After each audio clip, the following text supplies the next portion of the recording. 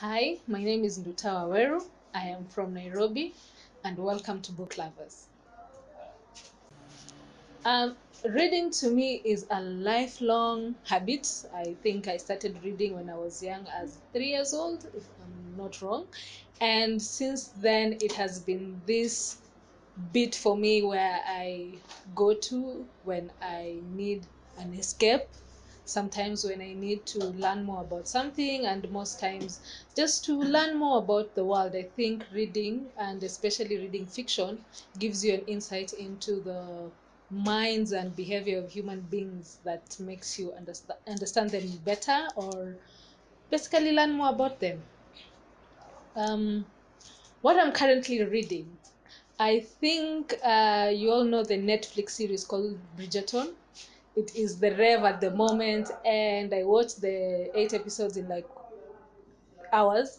And from there, I decided, you know what, let me go back to the books. It's basically a Regency romance from the 1800s, and basically talking about how the English Regency period and the marriage market and all these people getting together and all the struggles of getting a husband or a wife. And interestingly, it has so many things about the human nature, and especially in England at that point, that makes you just, I don't know, lose your mind, and not in the right sense, because for the longest time, all these things about women being the second sex, women being almost always the second citizen, has its basis there. So, for example, at this point, all people needed to do was present yourself, become women, basically present yourself, become as dumb as you can, so that you don't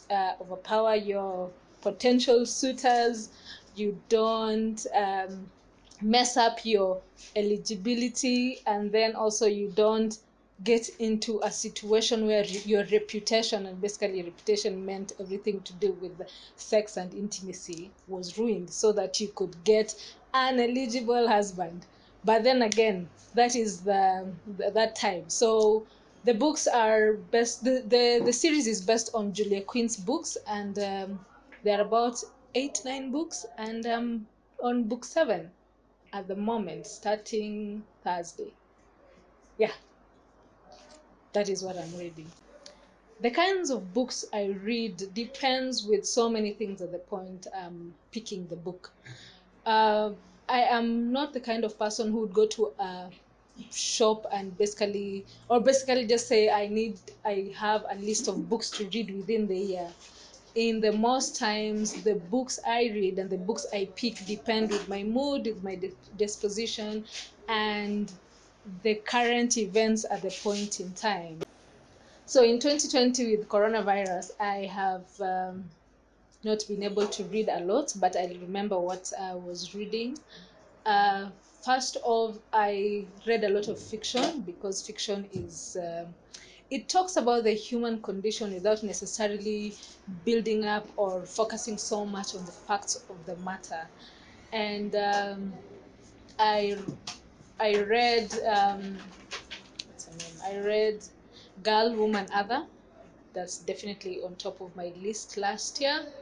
I read Everything Inside by Edwidge Danticat. That's also, it's a collection of short stories, and it was very interesting because it talks about the emotion of loss and the emotion of grief and everything that comes in between.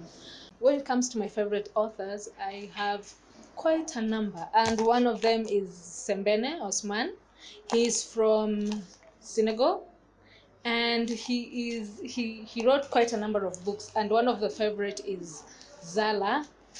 Zala is about this man who is a proper alhaji, and he ends up losing his ability to sire children. He becomes impotent at the time he has just married his third wife, and you know what that means for older men with a young gashungwa, if I can use that word.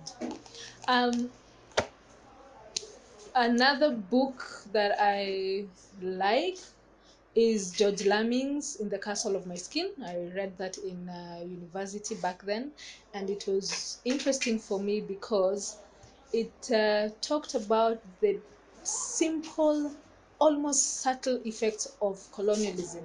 So the story is about a 11-year-old child who talks about his life as he's growing up in Jamaica under the colonialism, and not under, just after Jamaica has gotten its independence, and how they're being taught about things and bits about colonialism, why the Queen is still the Queen of Jamaica, and that's why they have a prime minister, why the 10 pence is a 10 pence and not whatever it is.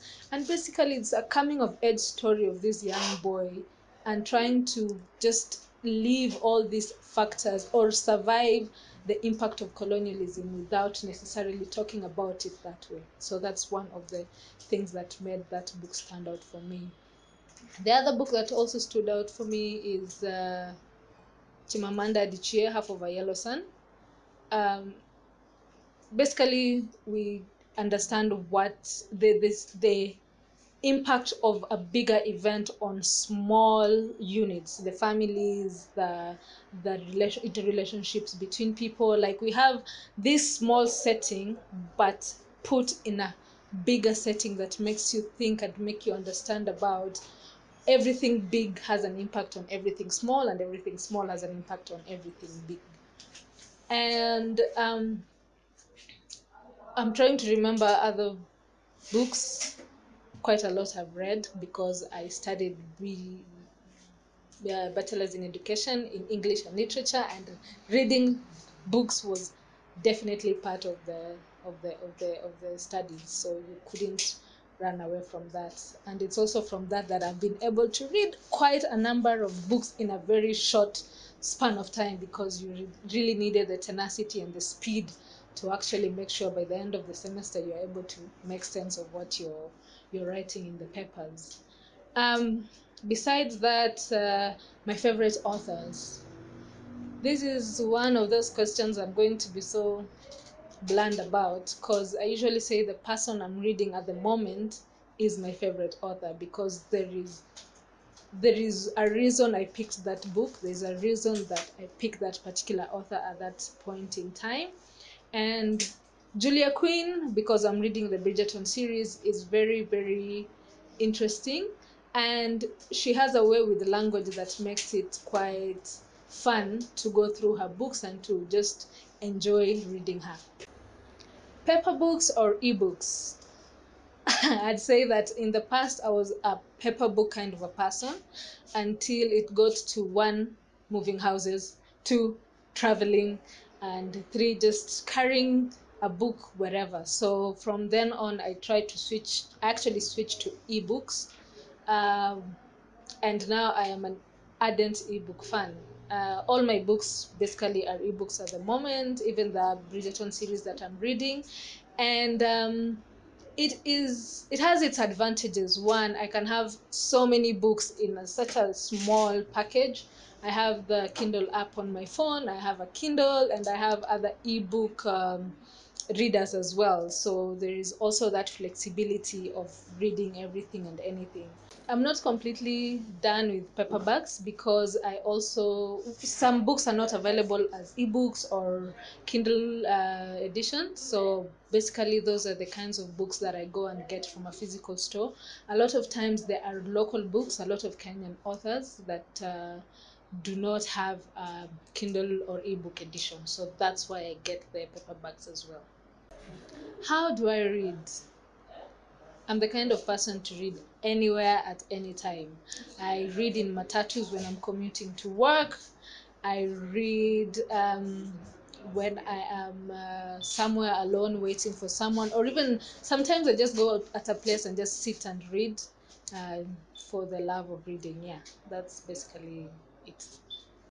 One of the biggest tips that I have picked, or one of the biggest habits that I've picked basically when I am reading, is that you do not need to finish a book. For the longest time, I was that person. If I've picked a book, no wonder how crazy or how boring or how not in the mood I was because of the book, I just had to make sure I trudge along until the last full stop. But then I got to a point and I was thinking, why am I wasting my time? Why am I that person who is trying to finish a book for the sake of finishing the book? If the book is not giving me the value or the kind of impact I wanted, then what's the point? So, and I've become such an ardent what's called preacher of that. If you don't feel the book, leave it. Sometimes it's because your mind is not at the point to finish a book, and yeah, if you can put it aside and then come back to it with a fresh mind, then probably you will get more value out of it as compared to just flipping through the pages.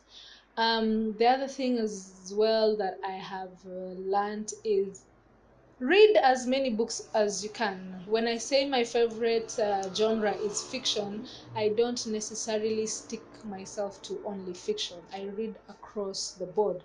I can read a non-fiction book, I can read a very good sci-fi edition, a lot of Nedi Korafor. She does really very brilliant Afrofuturism. I think that's what she said.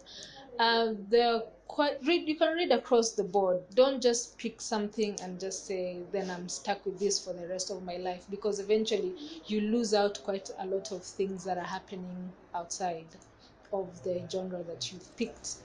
Um, in my journey of reading, I have tried so many things. I think in 2017, I told myself I'll finish at 100 books in a year, and I did. In 2018, I said that I'll try to read as many African or African diaspora women. And I think the biggest bunch, I think about 80% of the books I read that year were that African or African diaspora women. And I realized that we have a lot more to offer the world in the sense of the content, the nuances that not a man or a white person would not get. There's so many things that you read and you read a page and you basically understand. I would give an example of how to love a Jamaican. It is a collection of short stories. All characters are Jamaican or linked in a way to Jamaica. But when you read it and you hear somebody talking about an uncle that only shows up when there is good things in the house, or an uncle who is now proud of you because, well, you did something valuable, and you can immediately relate with that to yourself or to your family or to somebody else's family. It clicks. Like, there is so much in common we have across the diaspora and on the motherland, but at the same time there are nuances that you can pick, and you actually makes your experience richer.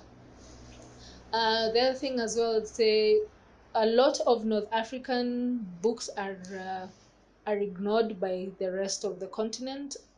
This is a personal opinion. I am not it's not statistically proven or scientifically proven, but I feel that we've read a lot of sub-Saharan African content as compared to the northern of Africa, and they also have very interesting stories. Children of Gabelawi is quite an interesting book, and it gives an insight. Like, it is an allusion to the Bible, and it's quite very interesting to listen, to read, and get to enjoy just the writing and the flow of our northern counterparts. Also books from eastern of the world, the Far East, as well as just Middle East, and in Russia as well. They give you really, really good different experience that you would not necessarily get anywhere else. So yeah, read more, expand your horizon. Don't denigrate romance books just because they can give you an insight into things you wouldn't otherwise think you know. And yeah, basically that's it.